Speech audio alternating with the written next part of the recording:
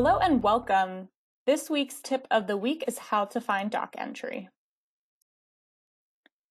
The problem here is that SAP uses the doc entry as the primary key in every marketing document table.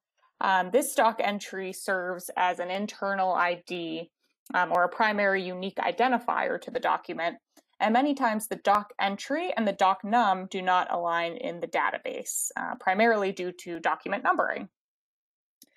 Here, the user or consultant needs to find a document's doc entry for use in a query, crystal report, or other. The doc entry is not easily identifiable directly through the user interface, so the user must query a table in SAP with the doc num in order to obtain the doc entry, which is quite a tedious task. The solution to this problem resides within the changelog.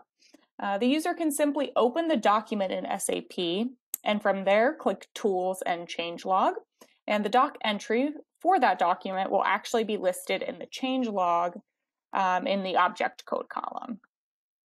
Let's go over to SAP to do a quick demo.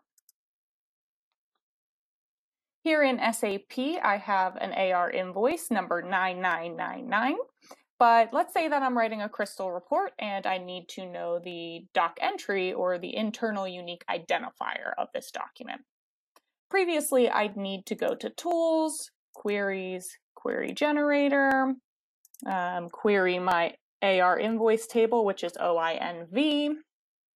Type in here that I need to find the doc entry, specifically for document number 9999. And I can click execute, and when I do so, I can obtain the doc entry for this document, which is 1076. Now that was quite a few steps, and alternatively for this week's tip of the week, we can instead just open our AR invoice number 9999, go to Tools and Changelog, and when we do so, we look under the object code column and we can see here that same doc entry of 1076. That we got from our query as well. So just saving quite a few steps and making the user more efficient. Overall, this resolution means that users no longer need to spend the time writing a query to obtain the doc entry for a given document. Instead, they can use their time more efficiently and effectively by saving quite a few extra clicks and keystrokes.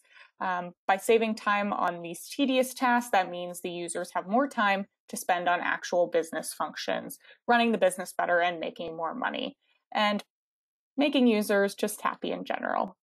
Thank you so much.